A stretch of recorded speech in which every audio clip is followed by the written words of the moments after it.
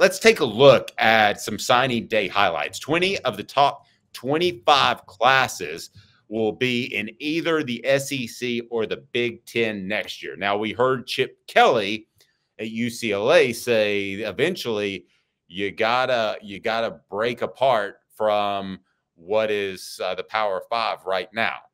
So, your thoughts on where the college football is now that apparently the same old programs are dominating National Signing Day?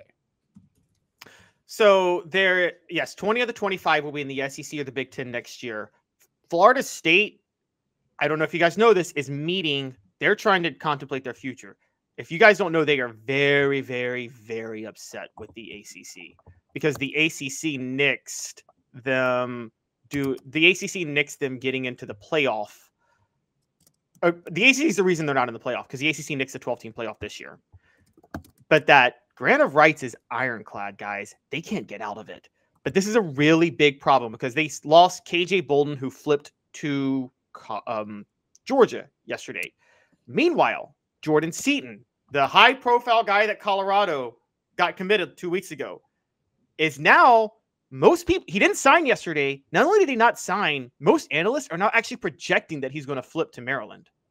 And the reason that's a big deal has a lot to do with it's not Colorado versus Maryland, Loxley versus Deion, or anything like that, or where he's from. It's that he's flipping to a Big Ten school. And Colorado, I think he's recognizing in the Big 12 is going to be playing with one hand behind their back. And so this is a big, big, big problem going forward. These schools have to somehow work their way to the SEC or the Big Ten. I don't know if they're going to be able to. But Florida, what programs in the SEC should be worried? Because I don't think that if they do this power conference thing, that every single SEC team and every single Big Ten team are going to be part of a 36-team power conference. So my thoughts are you're going to leave out of Vanderbilt. You're going to leave out some other programs. So which programs in the SEC should be worried, or the Big Ten should be worried about their standing among the best programs in the nation? Or do you think all the Big Ten and all the SEC make it? I think I think they're all going to make it. That's going to be kind of the thing. They're all going to get in and they're all going to make it. I think Tennessee, I think Vanderbilt is safe. I think Northwestern is safe. They're safer than Colorado or Florida State at this point. And why I'm not, but that just because they're in the SEC and that they automatically get in a bigger, another level of college football is kind of idiotic to me. I'm not calling you an idiot, but I just, if you separate from the Power Five or whatever it is now, then just because you are a part of the SEC or the Big Ten, I don't think you should necessarily make it. I don't think what is a Rutgers needs to be in a power conference at all, a mega conference. I don't think they need to be in it. I think there's going to be some picking and choosing going on. I think having a tie to the SEC or Big Ten might be a help for like a South Carolina that might be a borderline to make that, but I don't think it's a guarantee you're in. Well, for the SEC to make some decision to merge with the Big Ten, like the schools themselves aren't going to do this right now because the SEC and the Big Ten still negotiate the TV contracts. So the conferences would have to do this. And for the conferences to do something like this, a certain majority of athletic directors would have to agree to it. And the question becomes, will there be enough athletic directors agree to it? And I think that's where this all stems from. So that's why I think the Vanderbilts and the Northwesterns are safe. And I don't think they're going anywhere. I think they would just combine. Look, let me give you, just to go back to history real quick, Dave.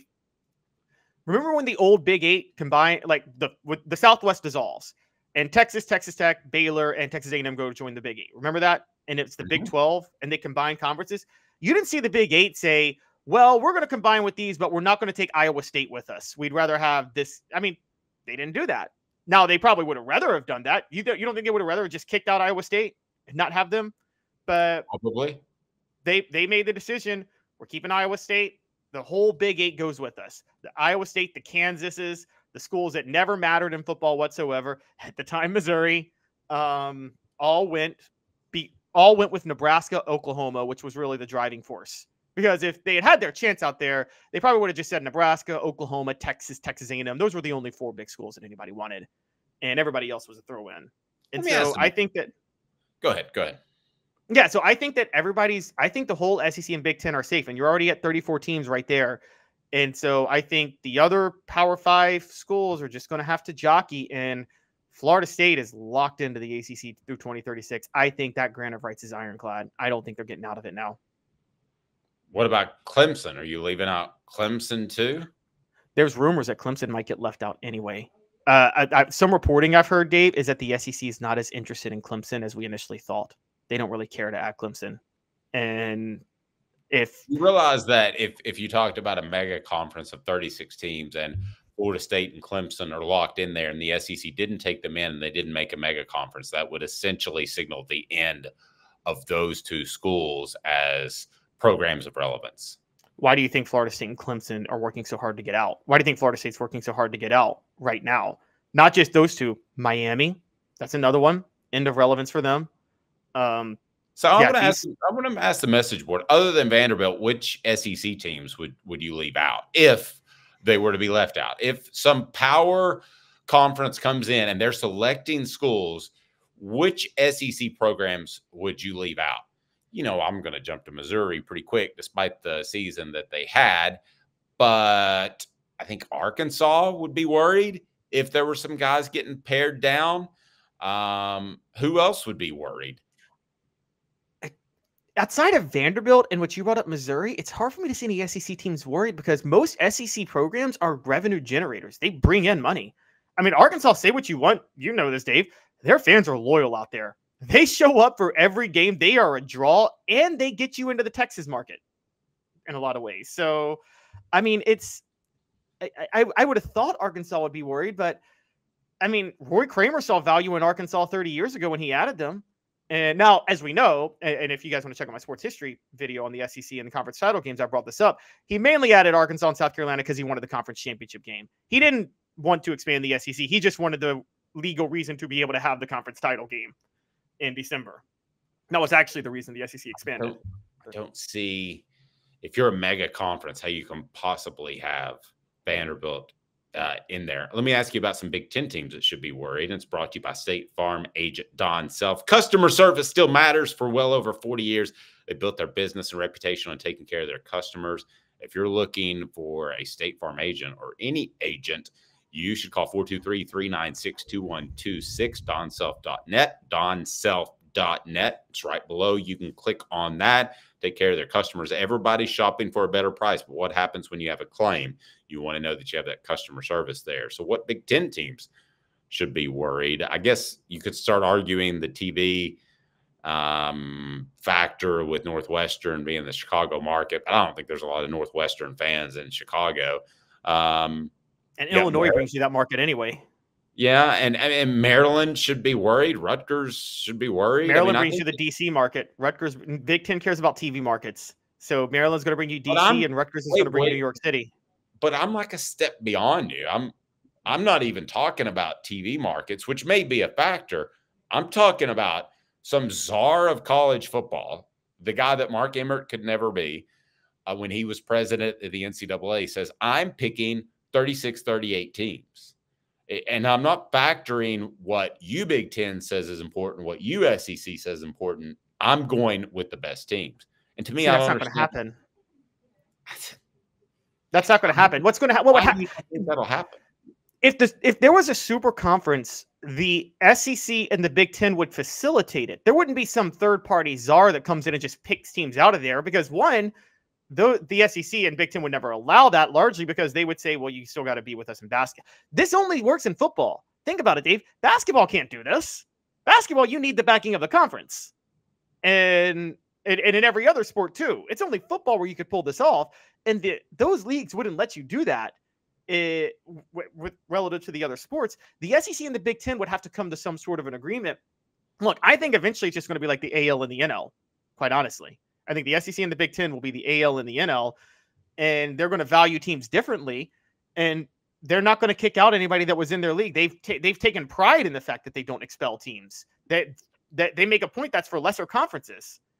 Hey, And can you imagine Vanderbilt just getting beaten like a dog in a mega conference, which is what they would? Derek says Vanderbilt should get a coach that runs a triple option wishbone, flex T, whatever it takes to win, and make teams hate playing you. I think there's a that's not lot a of bad truth. idea.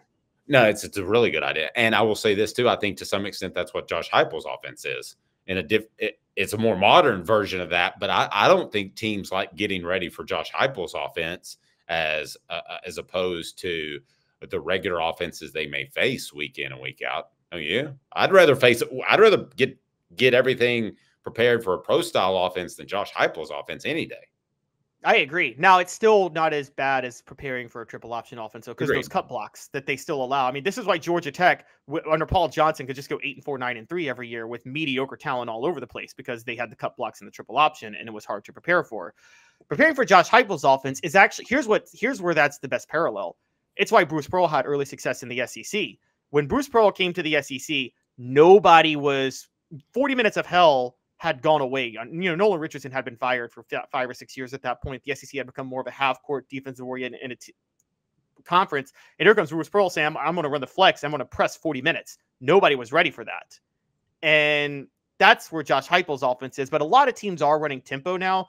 So I don't know if it's the tempo. It's just it's not even, you could play Josh Heupel's offense every week, and I just don't think you'd be able to scheme for it the way you want to, because it's about the personnel and what he's running. But I think Vanderbilt won't be the only school like this. You'll have Vanderbilt, you have Northwestern, you'll have Purdue. Okay. You brought up Rutgers in Maryland. I mean, these schools are, and look, I don't think the SEC or Big Ten are done expanding. I'm telling you guys this right now. 2036, 2037, whatever it is. Yes, Florida State, Clemson, Virginia, and UNC are going to sink into irrelevancy. But Virginia and UNC, there is going to be a bidding war for those two schools. Both the SEC and the Big Ten want them. Yeah, Derek brings up a good point. Vandy hurts strength of schedule and the permanent season model. I agree with that. I mean, I'm okay with a 9-3 team making a college football playoff if there's a mega conference where every week you're seeing matchups of elite teams. I don't want to see it halfway in between, which I'm afraid is the path that we're going on. Your thoughts on that, Caleb? As I remind you, Rick Terry Jewelry Design. They want to be your jeweler looking for affordable game day jewelry. How about the Fire Opals? A Tennessee tradition. RickTerryJewelry.com. RickTerryJewelry.com. So I want to stay what it is, or I want it to go all the way to a mega conference where you literally pick the 32, 36, 38, whatever it is, best teams just based off their merit, history, and what they're doing over the past 20 years. That's how I would choose them. And I could go down the list pretty easily and get to 32 teams, no doubt. You wouldn't get 30. It would be about 65, 70. That's how they would go. They'd go 65, 70, which is that. So just the top half of college football right now. Who those 65, 70 would be, I don't know. But look, Vanderbilt is safe on that. They're safer than Group of 5 schools. I know how you would do it. That's not how it's going to happen. It's not going to be like the smaller NFL. It's going to be, again, 65, 70 schools, because the goal for this, and this is a big deal, Dave, they still want the sport to be somewhat national. If you were the college football czar, you would want every corner of the country. You'd want college football intrigued by every corner of the country. So you're going to have to, at that point, take like a Colorado or a Utah or somebody like that just to have a presence of college football in the Mountain West. And yeah, but I'm okay with Colorado, Oregon, and Washington being my representation from the Northwest. And then the Southwest United States would be UCLA, USC. And then obviously we fill in the Big 10 and SEC teams to fill it out regionally. I just don't care what happens in the Northeast is the bottom line. I mean, I don't think college football is ever going to be huge there. I think that's going to be NFL territory forever and ever and ever. And I don't think Rutgers is ever going to compete with the Giants. So I wouldn't go out of my way to make it TV friendly for them. I wouldn't care. They're trying. I mean, you don't forget this, though. If college football programs in the Northeast had, whatever you think about him as a human, I always qualify that, but if they had listened to Joe Paterno in the 70s and actually agreed to form a Northeast conference in football, college football would have been big in the Northeast. The problem was they decided to ice out Penn State and form a basketball conference that became known as the Big East, which folded because they didn't all want to get beat up by Penn State. But if they actually made an effort, you remember this, Dave, people really cared about Syracuse football for a long time. Mm-hmm. And Boston College had a pretty good run too in the 80s. So you are right. College football is effectively dead in the Northeast because of how much they care about pro sports right now.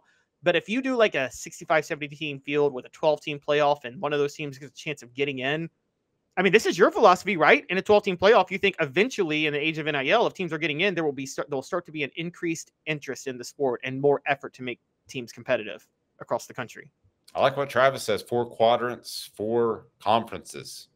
I could put that together pretty easily, and I might. Big Ten has what's the Big Ten quadrant? They're now in LA and New York.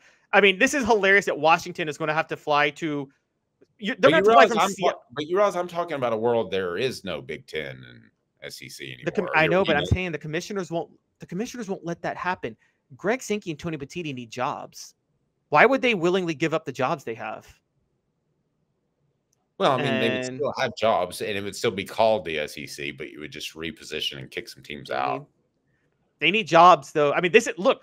You see this all the time. Yeah, Greg Sankey wakes up every day. How am I going to pay my mortgage? No, you see this all the time. Like, you see this all the time. And just like, I mean, I'm not going to, you see this all the time in just the world of life. Like, for instance, the government will create something sometimes to address a need, and then it never goes away because the people in that area, that's too many jobs, so they can't get rid of it, even though it doesn't provide any service anymore. That's conferences in college football. There's no point for conferences anymore if you really think about it. But they have them because the conference administrators and leaders have become the biggest power players, and they don't want to lose their jobs. It's a jobs program. The same way the war on drugs was a jobs program in the 90s. Okay. It was a fake job for a bunch of people to go tell you how bad drugs are. And like that's the problem. So I don't think they're going anywhere for that reason, because they have so much power and they don't want to lose their jobs. There's no reason for conferences, if you ask me, in football anymore. Now, volleyball, yes, it is stupid that Washington is going to have to fly from Seattle to New Jersey for a Tuesday night volleyball game. That's the dumbest thing in the world. But football, there's no reason. For good reason, Caleb is not a big Hugh Freeze fan. And interesting note that we want to get to about him. I think a lot of people are rooting against Hugh Freeze, and I can't blame them. I mean, maybe he is completely over his women thing, but I'll believe it when I see it.